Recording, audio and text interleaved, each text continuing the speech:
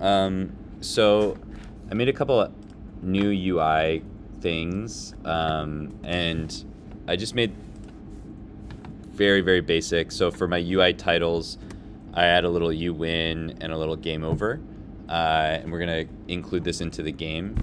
You could obviously do a lot more with this visually, but I just wanted something simple. And then I also created a little checkpoint flag. I'm gonna use this as the end of the level for now. This is something that you could also use as an animation or do something a little more interesting. I just kind of made it really quickly before class, so I would have the art so we can just move on. But normally you would want to do some type of animation there, and I'll talk about that when we put it in.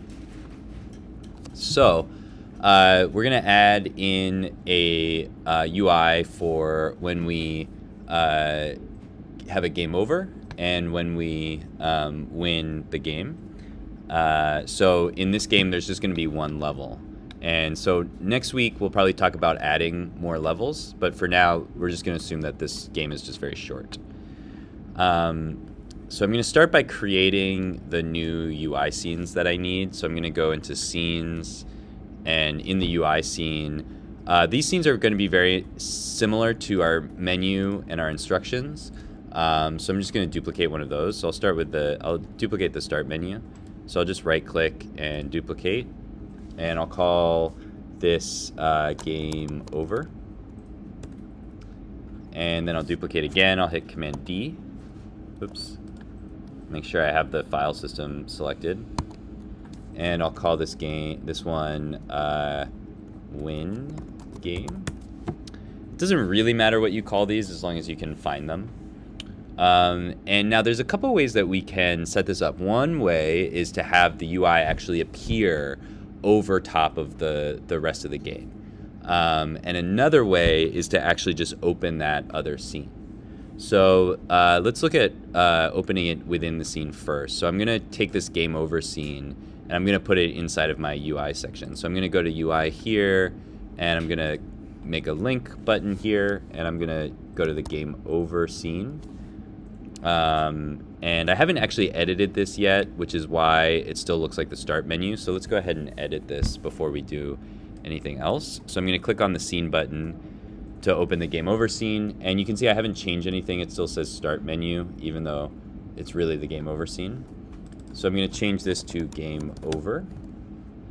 So that'll hopefully update it here. Oh no, it doesn't. Let's see if can we update this? Okay, we could just rename it, but let's just delete it and re-import it. Okay, so now we see that's the game over. And so when we get a game over, we don't want to see this game. We want to be able to show a different graphic. So I'll just go to fix the graphic first. And so this is for the title. And remember, we made a texture atlas here. So if you have a sprite, you could just change the sprite frame, or if you downloaded frames, you could do it that way. But since we made a texture atlas here, what we have to do is just actually update the texture atlas. So I'm just going to move the Y down, and it's going to be down, I think, 512 times 2. So no, that's you win. Let's try, maybe it's just 512, or I guess it's going to be 512 times 3. So I'm just moving down by the entire height of each frame, one at a time. And there we have game over. I again made it kind of grayscale, so I can change the color if I want to. So I may, go down to visibility, and if this is game over, we might want to make it like red or something like that. We can choose a color here, or you could, do whatever color you think is appropriate for your game. And maybe since the game over is red, let's make our buttons red as well. So I think this is where I changed the buttons. Maybe it's here. Yeah, so let's change the buttons. I'll use a color picker and do that. So now we can have the buttons match our game over. You don't have to do it this way, but that's one way you can do it. And then instead of start and quit, what I want to have is maybe start over and quit also. And so what I'll do, this is going to be, so you may need to end up actually modifying aspects of the code to get something that you like here. But what I'm going to do is I'm going to get rid of the start button since it doesn't say start over. You could make new buttons with the right graphics or whatever, but I'm just going to delete this one. And then I'm going to take this control that has the instructions button in it. I'll change the label here, and I'll rename this start over. I would obviously do this, you know, to match whatever, but for now I'm just gonna move this up here. Oh, if I take this out of my, whoa, okay. Okay, for some reason if I move this up here, it doesn't take up enough space here. So I think actually I would have to change this control node to like a margin node maybe. And there we go. Okay. So now we have start over and quit. And now I just need to reattach this in this node. So instead of going to instructions, I'm going to disconnect this, and I'm going to connect this to start button, and click OK and connect. And then this is just going to go to whatever scene is loaded here.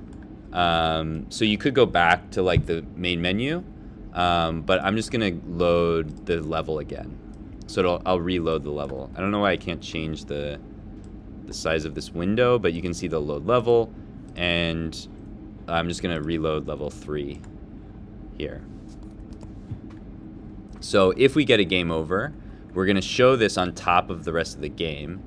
And then there's 2 buttons, start over or quit. And quit should work the same way, you know, even though I haven't updated the script here. So there we go. We see it on top of the screen. And what we can do is we'll take a look at the metric script. Will actually handle some of this for us. Or no, sorry, the scene manager script. So the scene manager script, okay, I still can't change the size of this, which is kind of annoying. Let's see if I go over here, maybe I can, or maybe if I close this. There we go. Okay, so let's close that and move this over. Okay, so in the scene manager, there's a little area for my game over scene, and so I can drag this in here. Oops. Okay, I guess I can't. Let's go to here. Okay. So we have our game over scene here. And then if we look at the scene manager, we'll get a game over in a couple different conditions. And this is where you might want to change the code for those conditions. Let's see. So when the player dies, that's when we get a game over. And here is where the way it's written right now. Actually, I guess I only have one option in here. So let's go over this. But right now I don't have this set up. I actually don't need this here. Anyway, so this is just going to load the game over scene. And that can happen on 2 conditions. One is if we get hit enough times that we die. Or the other is if we fall enough times. So if we fall once, we're just going to restart the scene. But if we keep falling, eventually we'll just die and lose the level. So let's go back here. And so it looks like we actually don't need it here. I think I was remembering a different setup. So let's see what happens. Okay, so if I get hit 3 times now, I should, instead of just nothing happening, I should go to the game over scene. Okay, so we got the game over. I still have some music in there that I added for the start menu. And so hopefully my buttons work. If I click start over, there we go. And let's see if I get hit again. If I just run into these flowers, actually, I'll get hit. Okay, so then we got another game over, and we can just quit. Okay, so that's actually loading a separate scene. I think maybe the other way we're going to do this will be with the win game, although I don't really, let's take a look at this script because it looks like it's, okay, we have a game 1 scene here, and we're kind of doing a similar thing, although I actually don't see this anywhere. Okay, so we have a different way of doing this, so let's go over that now. Okay, so let's say we have like a thing over here where we can win the game. We need an area just like we would have for like a collectible or an enemy. So we're gonna have to create, we have the UI for the win game. Actually, we still have to edit that, so we can do that in a second. But we need an area to kind of trigger this game being won. It doesn't necessarily have to be triggered by getting to a certain area. It could be like if you get enough points or something like that, but we'd have to change the scene manager script for that. So let's just implement an area here. But let's update our win game script first. So here's our win game. Let's change this to win game. And then we want to change the art here. So we have a texture atlas. We're just going to move this down. So let's do 512 times 2. So it says you win. And we can give this a nice color. Like pink. Looks good. And then we can change our buttons if we want to. We don't have to do this again. It's just, you know, if you think you want those to match. And then if we win the game, we basically have the same options. We can restart or we can quit. So let's get rid of our start button again. And let's change our control node to a margin node again. And so we can move this up here. And then we'll just change this to play again. And you don't even really have to have a separate menu for this. You could just like go back to the start menu, but it's kind of nice to show the player that they won the game. So we'll have this little you win scene here. And then the way we implement this, there's a couple different ways that we can do it. So let's look at that. So one way is like what we just saw with the game over, where we just trigger that scene. So to do this, we need a little area at the end. So I'm going to make a new component for this. So I'll make a new scene. This will be a 2D scene. And let's call this the end level. And I'm going to save this inside scenes, inside components. And I'm just going to call this end level and save that. And so this is pretty much similar to all of our other components. Actually, it should be an area. So I'm going to change the type to an area. So it should be able to detect when the player enters. And just like our other scenes, it's going to have an animated sprite. Although I didn't actually create an animation for this because I was kind of in a rush. So for my animation, I'm going to have just the regular idle. So that's, I have this in my sprites. I just have this little checkpoint animation. And this only has 1 horizontal and 2 verticals. So this is just going to be my animation. It's just 1 frame, but you could add some stuff to it to make it look a little nicer. So there's our little end level flag. And then we'll make another animation, and we'll call this activated. I think that's what it is. We'll check the code in a second. And this one we don't want to loop because we could have an animation that shows here. This one should autoplay. Got to remember all those little things. So we're going to grab the same sprite. And I'm just going to choose the other one. And I'm going to copy and paste this frame a couple times just so it takes some time before it triggers the next stage. So then we just need a little collider to know when we're inside this area. So I'm going to make a collision shape. I'm just going to go with a simple rectangle, and then I'm just going to make it kind of the size of the flag. It doesn't really have to match that closely. As long as it's like somewhere around here, when the player hits this, we'll win the game. Or later next week we'll go over going to the next level. You might want to have a sound to say that you won the game, so you could add a sound in here, but for now let's just go ahead with this. So we're going to look at two different scripts that we can use here. For this first script, let's go ahead and load. We'll go to scripts, and there's two scripts at the bottom here. One is to trigger a new scene, so that'll load a scene like we were loading the game over scene, or loading a level. And the other is to trigger a UI element, so that'll just open some UI on top of the scene that's already existing. So let's look at the trigger scene first. So I'm going to open that up, and we'll look at that script. So there's a few things that we need in here. So actually, this animation should be called entered, not activated. You can see where you would add the sound here. And then we have our normal thing here with once we play the animation, we wait for it to finish, and then we load a level here. So I'm going to make sure to update this to entered instead of activated. And then we have to connect our animation finished to the on animation finished here. And then we just need to choose where we want to go when this happens. So we have our load level path. But we don't want to put that in the default scene because that'll change depending on where we are. So we're going to add that in the game, in the level itself when we add it in here. So we should be ready now. So I'm going to instance a scene, and it's going to be the end level scene. And this is going to be over here somewhere. So I'm just going to drag it all the way to the end.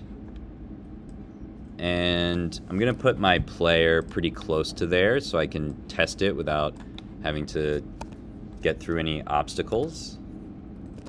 So I'm going to give this a try. And what this should do is trigger the win game scene, but I forgot to set up my collisions and layers as I often do. Let's move this level down a little bit. So let's go back to the end level scene, and we have to remember to set up our collisions so that we will actually collide with the player. So for this one, let's set the layer. We can add a new layer name here. We can say end level. And so we'll set that and turn off this one. And then we just leave the mask the same because we're just going to interact with the player. When we go back to the level 3, we should also remember to add this to our player's mask.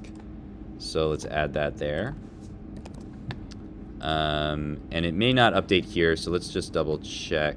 Yeah, it didn't update here, so let's add that there. Okay, now we should see that working. So if we hit this flag, oh, okay, it didn't work. So we might have a bug. Let's check our output.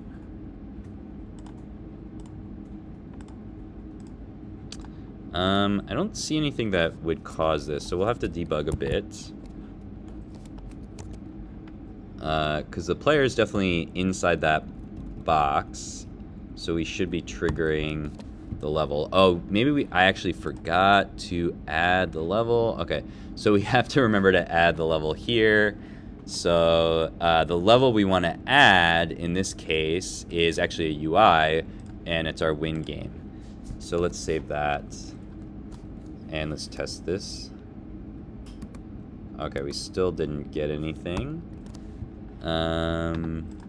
So let's double check our collisions. We have the right layer. We have the end level. Let's see.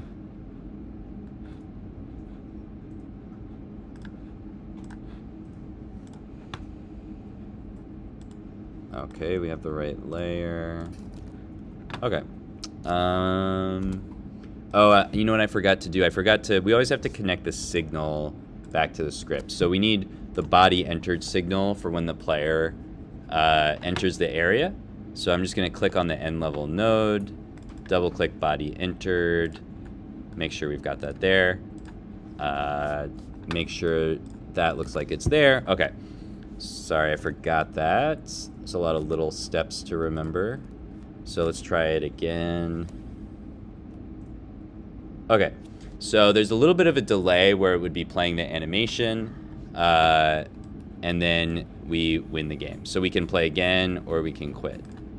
It looks like I forgot to change this one, because that goes to instructions, but that's okay. So we can set where we want to go in the win game. I'm not sure why. Oh, because I didn't update this instructions. So let's disconnect that and connect it to start button. Okay, you can really connect it anywhere you want. You just have to decide where it's going to go. Okay, so then one more example. So I'm going to make another type of end level that's just going to trigger a UI. So you know, either one of these approaches is perfectly fine. Either way you want to do it, whichever matches what you're going for in the game. So I'm just going to duplicate this one.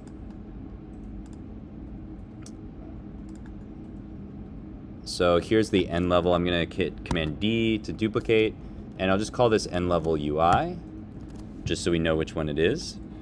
And for this one, I'm going to get rid of that script and load a new one. So this is for Trigger UI, and that's going to open some UI that's already visible in the scene. And so in this one, it's a very similar script, except we're going to send a signal to open a UI to the scene manager. And so that's all it's really going to do. There's a couple... I should probably... This is like an old thing. I should actually really update that, but that's okay. Let's change the name of this to end level UI. So I'll probably update these in the script a little bit because these are kind of old. But we can just connect these signals again. So the first is the on-body entered. We need to reconnect this because it's not going to be connected to the right place. So this should really be just on-body entered. This is sort of the old Godot style. So I'm actually just going to edit this, and I'll update the scripts in a minute. So the old Godot would have all this extra stuff in here. We're just going to do on-body entered. And so we'll do that. And this one as well, we're just going to take out some of the code. I'll update these later. So we'll connect our animated sprite as well. So we have to disconnect this one and reconnect it. Okay. So now this will work, but we also have to connect it up to the scene manager. So there's a little bit of more work we have to do here. So I'm going to move this end level guy over here, and then I'm going to add another one just as the example. So I'm going to link this up. So I'm going to find the end level UI, and I'm going to drag, whoop. Let's lock our tile map.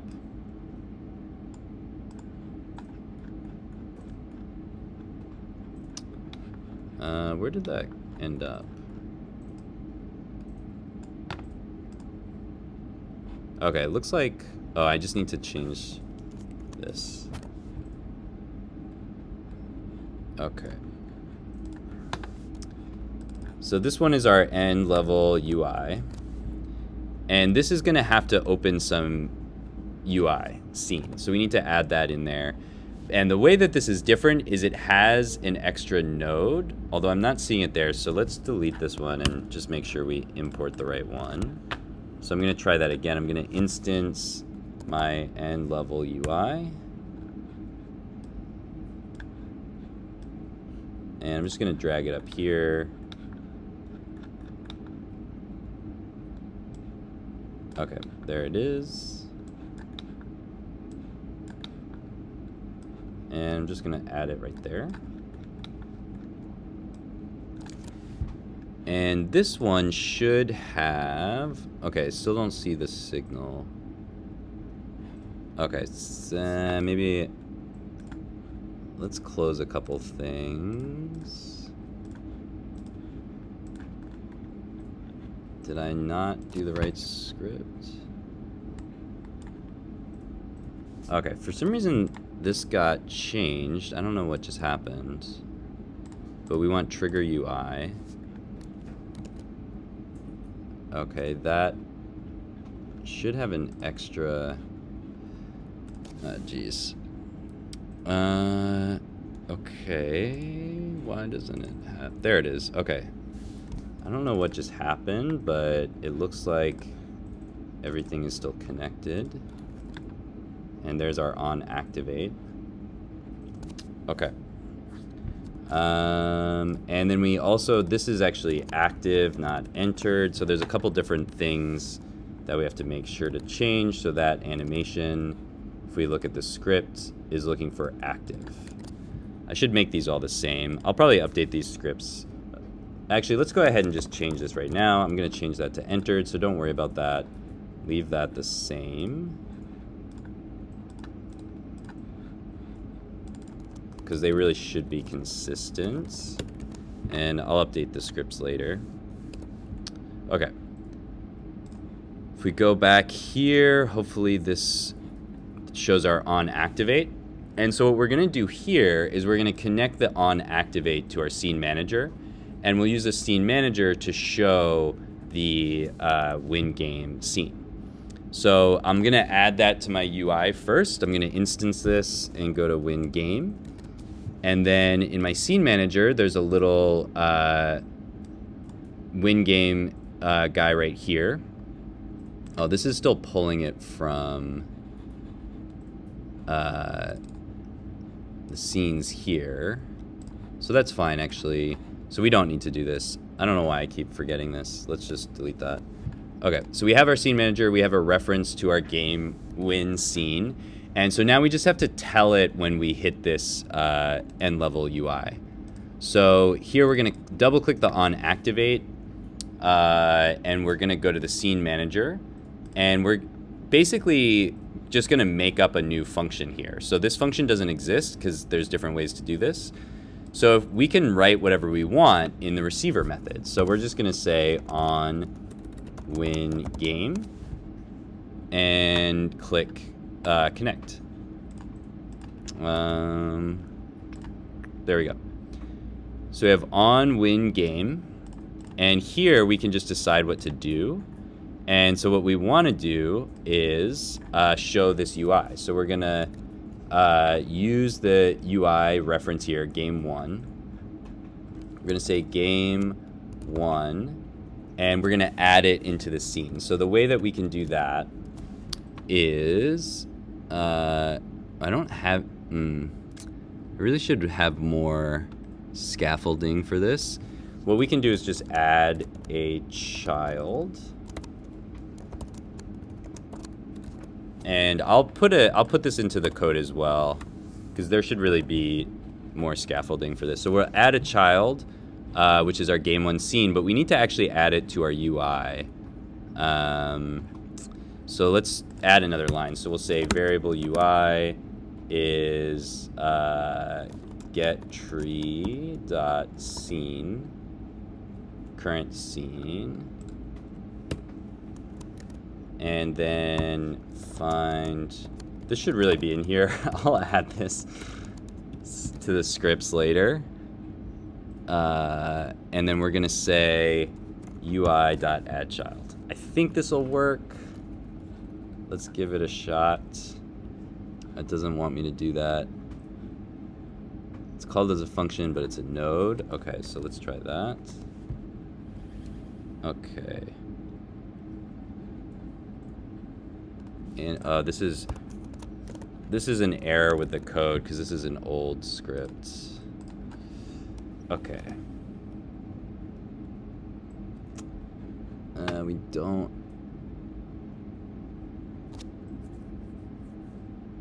Huh.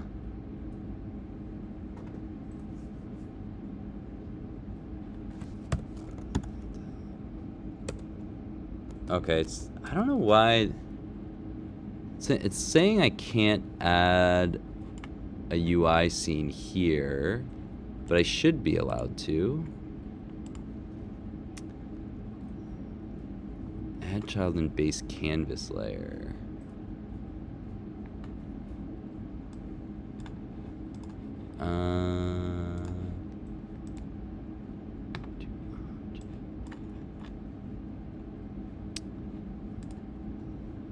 Okay.